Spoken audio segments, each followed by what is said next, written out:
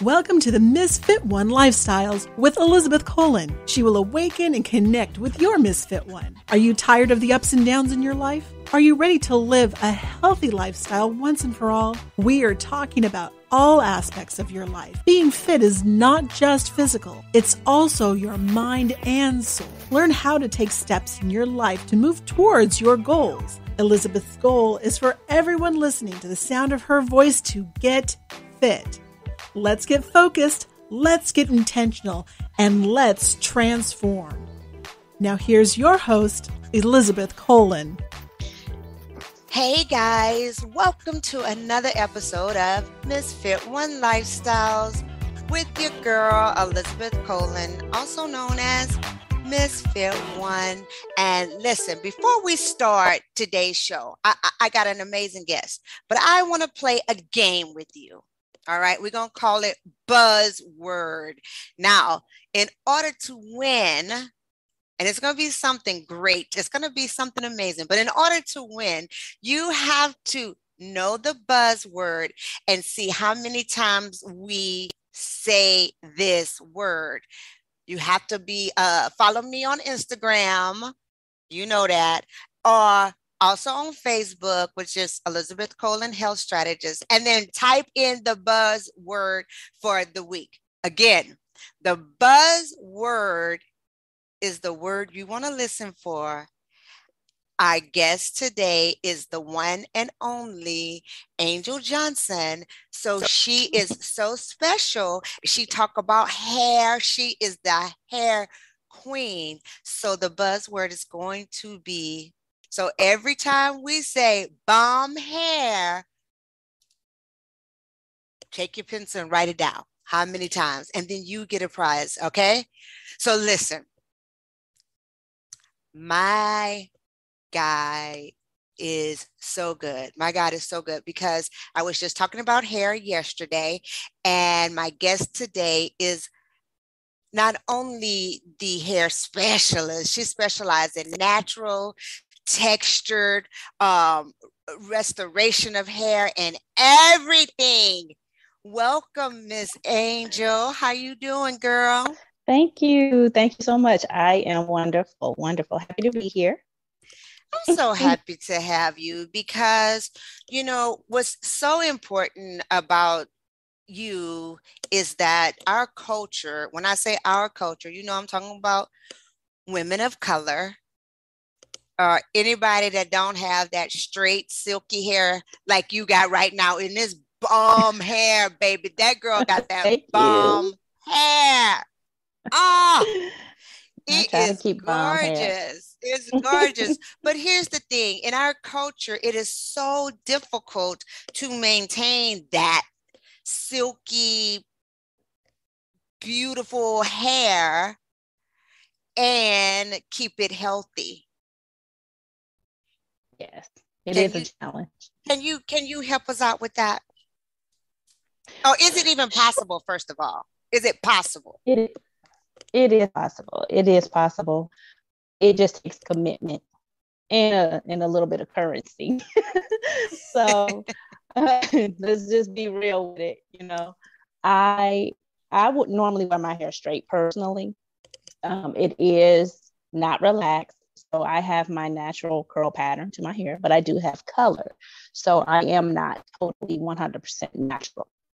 Right. It is possible with maintaining it by a professional or getting some education from a professional on how to do, you know, your correct home maintenance. This hair right now needs a lot of moisture and hydration.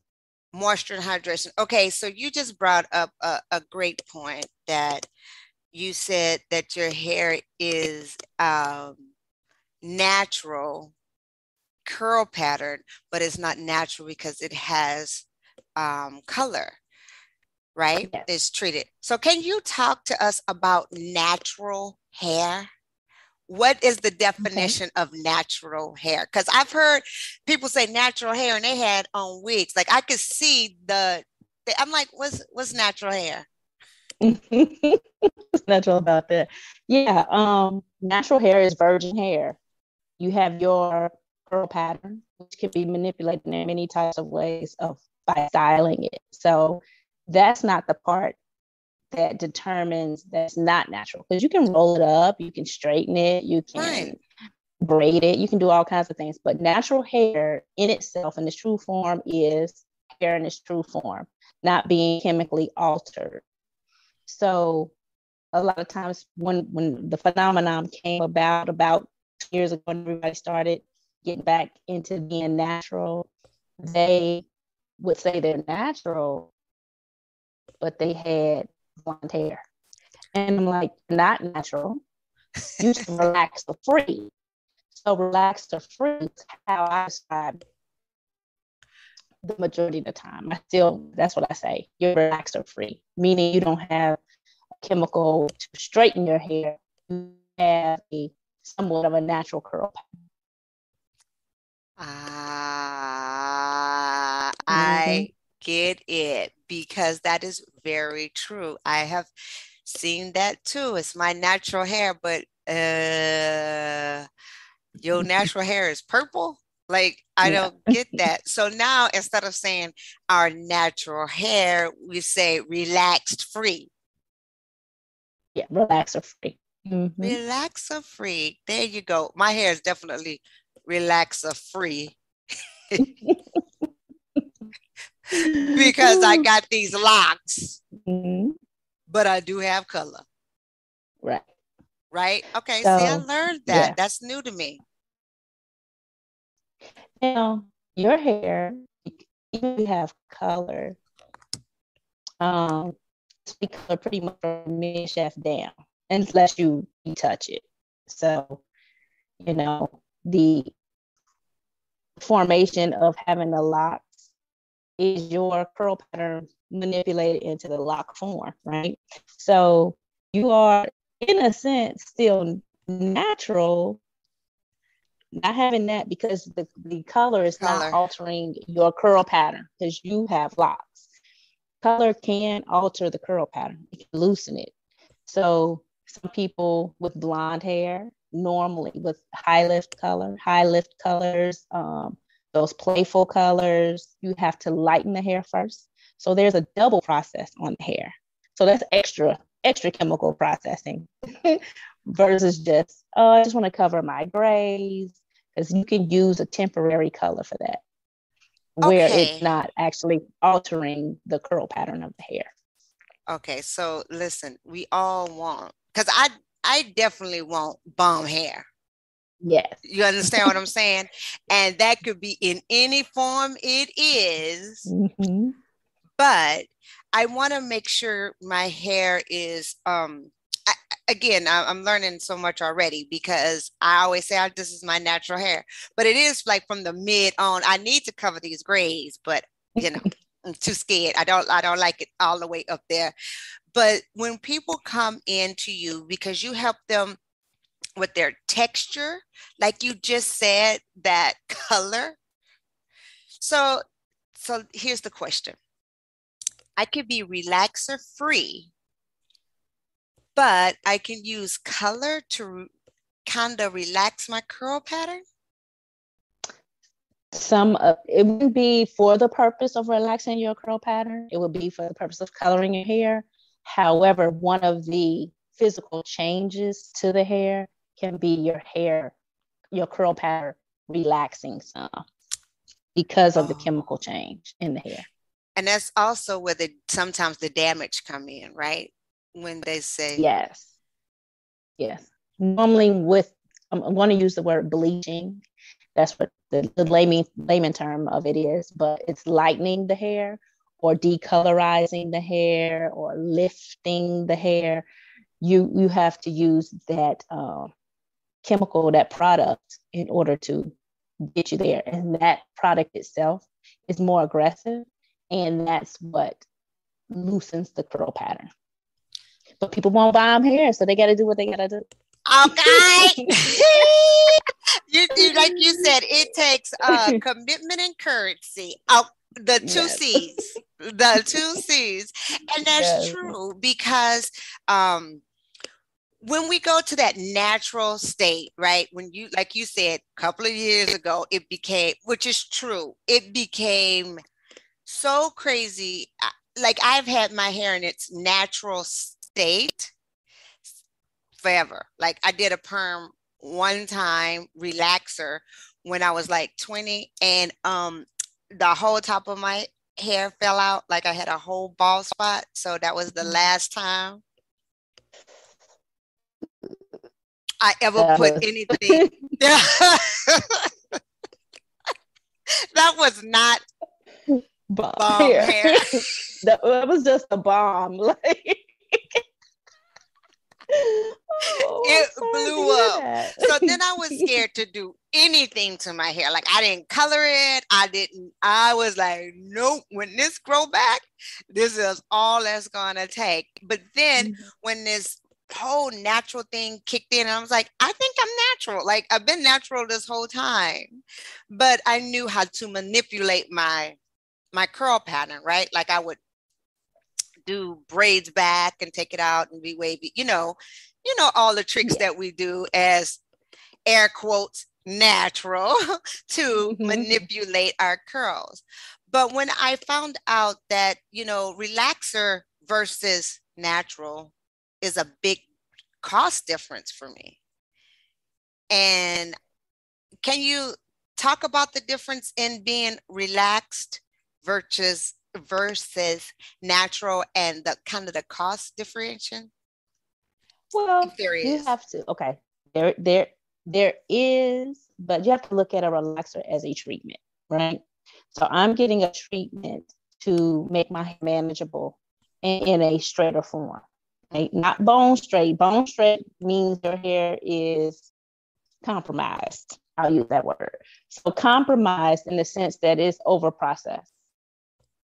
So hair, you still want, even though you're relaxed, you still want it to have some texture to it so that it can still do different styles. Once it's bone straight, that's really all it can do. It won't hold curls or anything.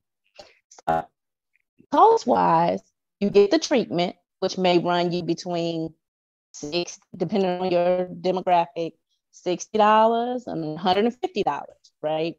You get that treatment, and then you still go into the salon and get hairstyling services. Right? You still get conditioning treatments. You still get Hot different oiled types up. of hairstyling. Yeah. Yeah. Because you still have to treat the hair and scalp. Mhm. The hair itself is just relaxed. Then, as far as natural hair, sometimes the cost can range from 60 to 150, depending on the hairstyle that you get. And there's still also treatments to make natural hair manageable that don't necessarily have a chemical rearranger that makes it permanent. So there are amino acid treatments. They're really just like really deep conditioning, keratin type treatments to make natural hair manageable. So it doesn't frizz, it doesn't puff up, and you're able to go from natural curly state to blowing it out if you wanted to and wear it straight, flat iron it and whatnot. So it just giving you those options. Right. But And then so they are about the same, but with the what I found with my natural hair, I can manipulate it more at home. But what catches me is that products you gotta buy. Like I gotta try this product, I gotta try that. Girl, I have so many products under my sink. Before I locked it, I was able to just throw that stuff away because that ended up costing, because you keep trying to find the right combination for your hair right. versus just going to the salon every week or every 2 weeks. So that was one of the things that I really noticed, you know, cost wise. Right. That is your biggest cost. And that's where the product junkie name came about, because everyone has been trying different things. Everybody's coming out with their own products. You get people making products in the kitchen, but they're blowing up, and they're being on the shelves in our retail stores, which is wonderful that people are having the opportunity to serve a need, but at the same it's not time, necessarily your need. right. You have to figure out how you want to maintain your hair.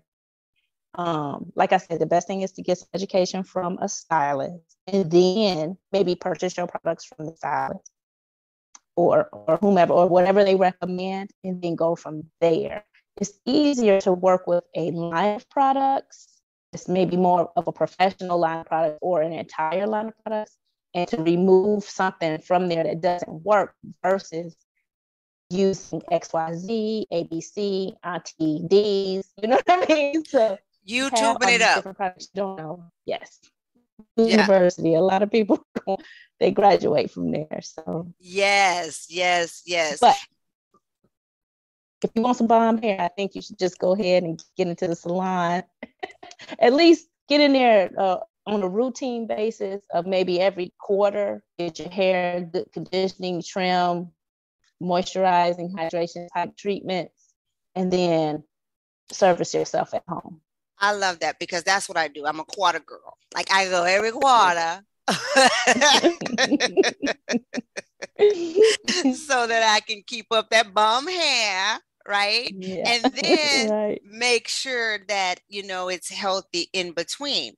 But how do we get connected with you, darling? Well, you can find me on Instagram. Mm-hmm. I am at Call on an Angel on Instagram. Say it again. Yeah. Call on an Angel on Instagram. That is adorable. I love You. that. Now, listen, she's not just talking. Like she is bona fide. She has over 20 years of experience. She worked at a Vita institution and design essentials. Like this woman knows her stuff. She's been on sets. She's been on photo shoots. She's been in fashion shows from Miami to listen. If you want to get your hair right, this is, I always talk about our well-being and our health. Our hair is part of that. Am I right, Angel? Yes. Yes. It's a big moment for you to figure out, embrace your natural beauty. And that's what I really push, people embracing their natural beauty. I know sometimes you have to go outside of what you have. You have to have some addition or enhancements to make yourself feel amazing. But first, accept what you have and try to treat that, because when you start always covering it up, you can lose it or misuse it, abuse it. So with that, me being on Instagram, I'm also a big advocate for education, of course. And just to let you know, I'll be down at Essence Fest, and we're doing textured consultations and little mini updos or whatever hairstyling. But there's also some things to meet your mind, body, and soul along with that. So we are working with Aveda at the Paris Parker Salon, which is a few blocks away from the convention center, Superdome, whatever they call it. Right. Yeah, and that's great. It's all for Black women hair and how to treat it from a mind, body, and soul perspective. I love that because I think you hit on a very valid point. When you have your own hair, like when I lost all my, like that top of my head was bald. I never paid attention, and I've always had very long hair and very, I thought I was the shiz Nick, you know what I'm saying? Until that stuff fell off. Like I never really paid attention to it until it was gone. Right. Yeah. And then I started paying attention to it. But before I had to wear like them quick weave things they put on like a cap so it can grow back out. And I'm going to be honest, 100%. Like I fell crazy in love with that cap, because that cap was always good. I never had to really mess with it a lot. I didn't manipulate it a lot. And then when my hair grew out enough for me to start wearing it again, I was really hating on my hair. Like, Mhm. have you seen that? Like, I had to really shift my mindset to, like, this is who I am. This is how your hair grows. So stop poo-pooing on Yes, yourself. So I love right. that you said that. Have you found that to be things that happen when people have extensions, then they come to their hair and they realize, wait a minute. Right. That yes, that people don't realize that they could really have some bomb hair if they took care of it. Right. So they are covering it up. They have like you said, you have long hair, but they get a weave. And people are like, why do you do this? And they're like, oh, because I don't have to fool with my hair. But at the same time, your hair is being neglected. People don't understand that. You're not getting your scalp clean. You're not getting your hair moisturized or hydrated. And those are two big words for us in the texture community: moisturization and hydration, because they are two different things. Hydration Okay. is internal, and moisturize still can be internal too, but that's not the makeup of your hair. So we use hydrating and moisturizing products to put a slip on our hair, condition our hair, and keep it pliable and movable and flowing and all that kind of good stuff. Because otherwise, it's dried up and stiff. Right, girl. So Ain't nothing, I got it pictures needs of to that. be. I got pictures of me when I was little, and you put your hair down, and you put your head down like this, and my hair would still be sticking straight. Yeah. But Dang, mama, why you didn't put a little grease or something? It was crazy back then. It mm-hmm. was just stiff and heavy. And because I remember they used to do that blue magic all the way down your hair. Yeah.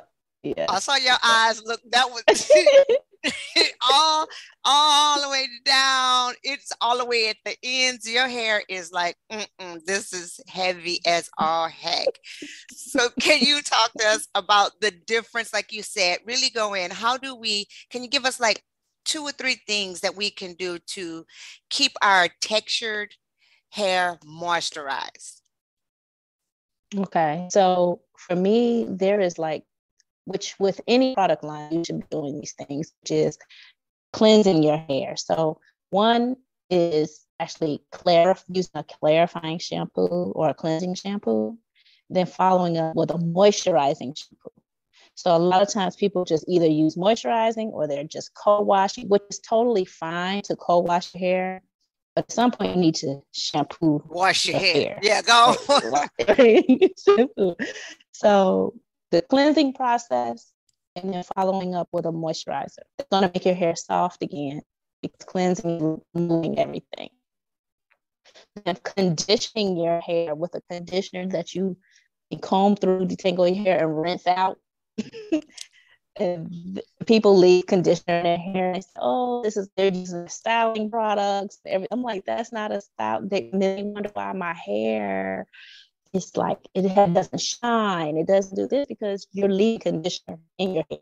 Right? Right. I know it may feel great and look great in the moment. Over time, you are having product built up in your hair. So the third thing is using a leave-in. Leave-ins are a must because they have some benefits. They help you detangle your hair. They still penetrate in their conditioning, and they a lot of times most of them are heat protectants. So if you are blow drying or under the dryer or flat ironing, that becomes an automatic heat protectant. So then using the proper styling aids as well. That's your fourth thing. And your fifth thing is maintaining that throughout with another product. So Oh, that's basically five products that you have to use in maintaining your hair in a healthy way when styling. I I appreciate that because um so many times we just don't know what to do. and we followed, like we said earlier, that YouTube University, and this person say, I leave my conditioner in for a week. I don't, and it's like, I don't, I don't think my hair could do that. Like, I don't think I could do that. But I love the advice you have given us because y'all heard what she said. It takes commitment and currency to maintain bomb hair. Yeah. Right? And you gave us all five, 6 steps on how to really maintain it and keep it healthy. Because the bottom line that we talking about is healthy hair. You want it to be healthy because I've seen so many people that use weaves like they're gonna have it for the rest of their life, or wigs like they never intend to have their own hair, so they like ball underneath. And I get it. I can you talk to us about that? I saw your Yes. face. I saw your face. Yeah, I understand you may want to special occasion, you may work out, you may have a big event, whatever you're getting the weave or wig for. Um, in that sense, where it's just cosmetic to where I just want a new look, trying something new out. I totally, I'm for that. But when it becomes habitual and addictive to where you're not even taking care of your own self, your own hair, then that's where the follow-up and the repair has to happen once you decide to take it off. And a lot of times it's free. And I'm not talking at all about women that have trauma to their hair, scalp, hair loss, hair thinning. I'm not talking about these women because I understand they may want to wear something Right to make them, to embellish their crown that has been crooked for a minute, So I'm not talking about them. I am talking about women who are just simply wearing it for style, which you can, but in the meantime and in the interim of getting that done, even braids, get your hair done. Because even though you have braids, and I'm not a braid specialist at all, I don't know how to braid. However, if you're wearing braids 2 and 3 months, for me, and I don't care how they look, you still need to shampoo. You still need to shampoo your hair, and you still need to moisturize your hair. And people are going all this time without doing anything to their hair, scalp, and they have a loss because it's going to naturally shed.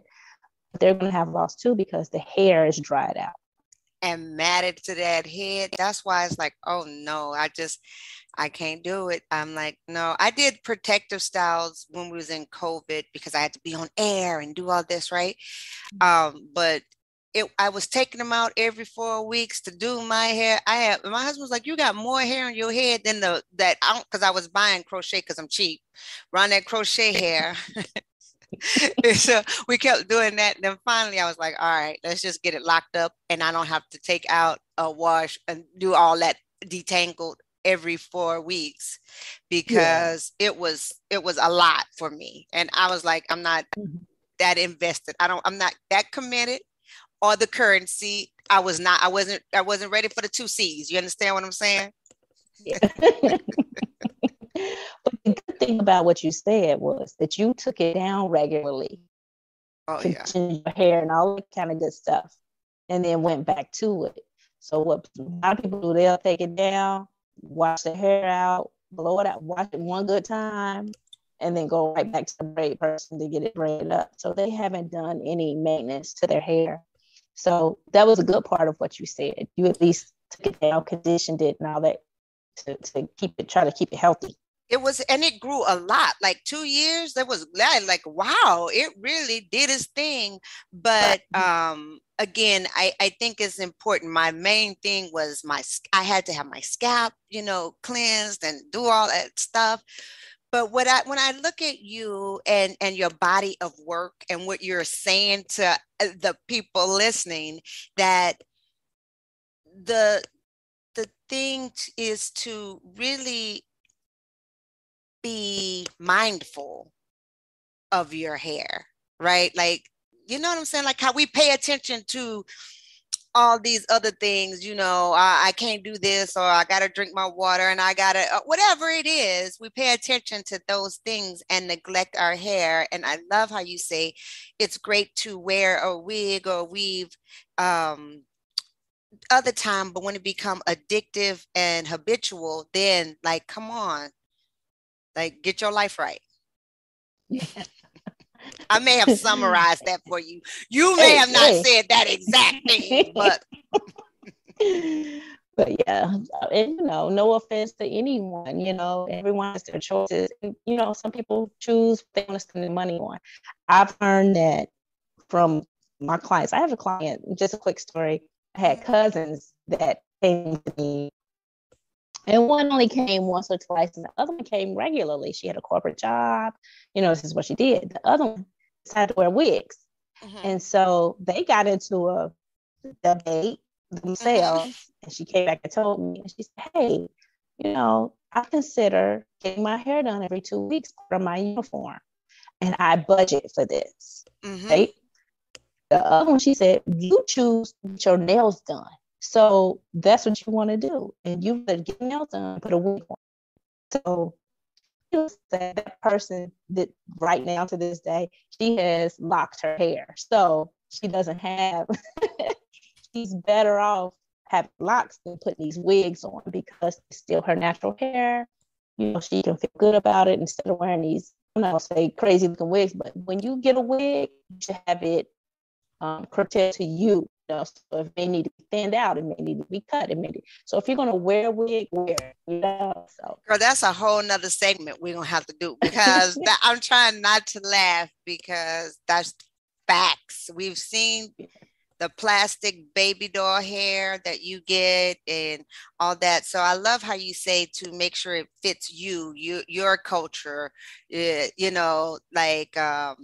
so that because you always want to feel your best. That's it. You want to feel your best. And so, tell us again how we can stay connected with you one more time. On Instagram, call on an angel. I am always there. When you look for some inspiration for bomb hairstyles, you can look on there. I'm always traveling and trying to continue my educational journey and bring it to my clients and to the public. Just looking for more than just going to get their hairstyle, because you have hairstylists, you have some amazing hairstylists that are educators and willing to take care of their clients' hair. I don't understand this, having your hair pulled or washed, blown out and all of that before you go get it done. That's what are you paying for?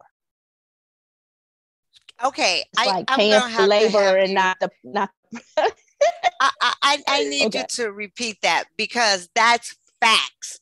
I was like, well, what you paying for? Say it again. When you have people that, I think those are just hairstylists, right? They just style your hair. Like, okay, say it one more time. There is a hairstyling license. There's several different licenses out there. Cosmetology is a full-scale stylist. She can do everything. He can do everything, right? But then there's hairstyling license. There's natural hairstyling license. So they just braid, but they all have to learn sanitation.